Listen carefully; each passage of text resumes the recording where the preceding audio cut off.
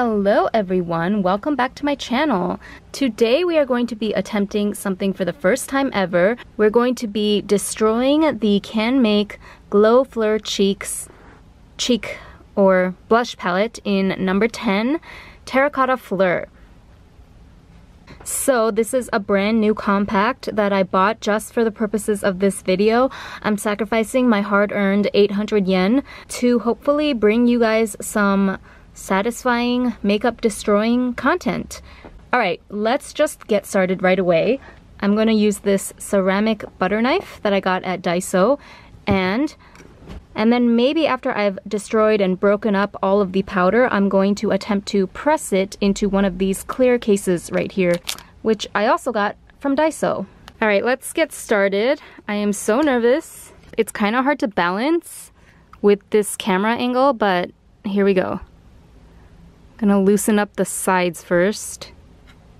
Whoa.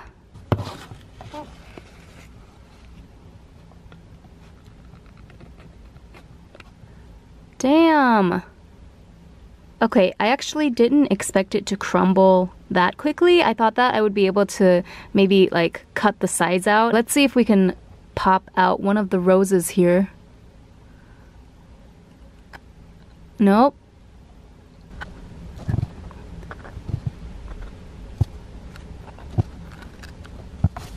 Ah, okay, see, that's what I was looking for. Just a huge chunk of it to pop out like that. Ooh, see, look at that pattern. So clearly it extends like all the way through.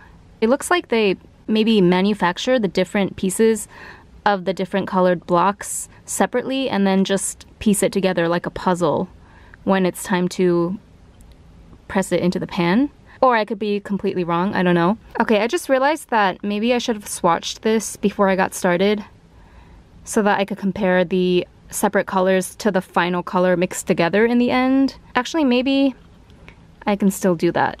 Give me a second here. Woohoo! I did it! That is actually a really nice color scheme. It kind of has a little bit of everything going on there. I really like this mauve-y rose color in the center here. I'm having like slight flashbacks. I might have actually tried this exact shade at some point in the past. I don't really remember. If I did, I definitely sold or gave away the blush soon after I tried it. Aw man, see, now I don't want to ruin this because it looks so cool connected together like that.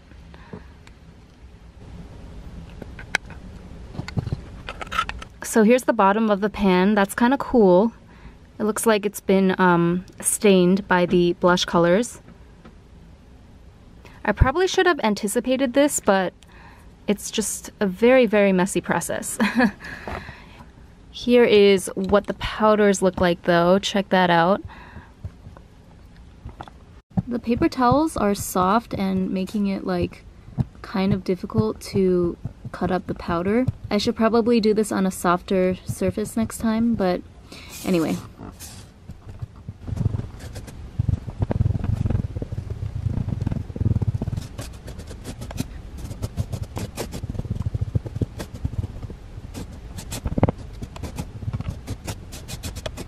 Okay, I'm not gonna lie, that was actually really, really satisfying.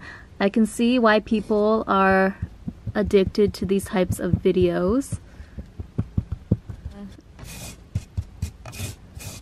I feel like I'm dealing drugs from my mom's basement or something.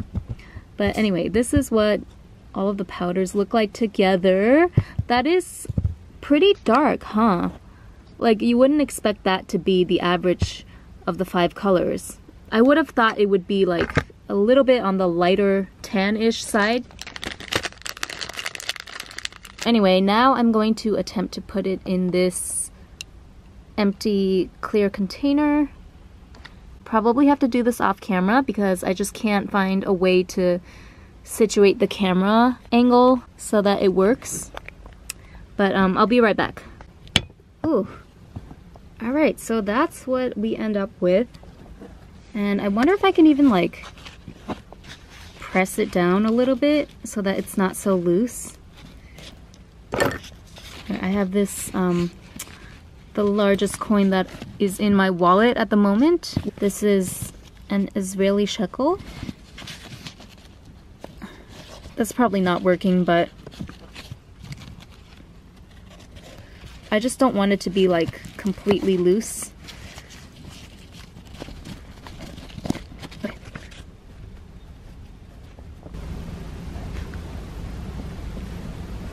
That's actually really pretty with the little specks of white in there. I mean, I could have mixed it up better if I really wanted to make it all just one solid color. Let me apply some on my wrist here.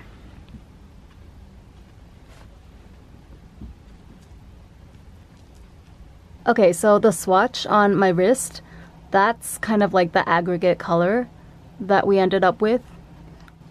I'm impressed. It actually still retains that like smooth, glossy, almost shiny texture, despite me breaking up the powder completely and turning it into a loose powder, essentially.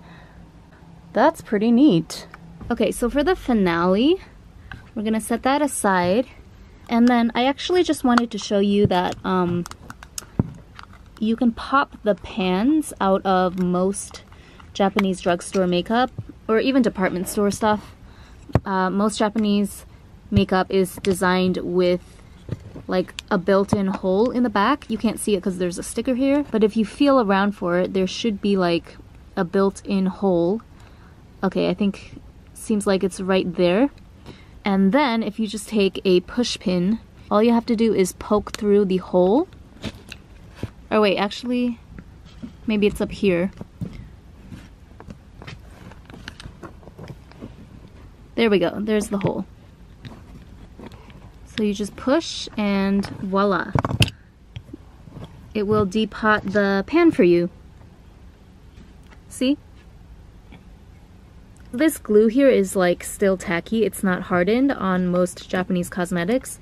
So all you have to do is apply some pressure with a pin, and usually those pans will pop right out. You don't have to mess with any knives or depotting tools that you might injure yourself with. Just use a regular old push pin. And you'll notice that for a lot of drugstore brands, the pans that they use are actually plastic instead of metal.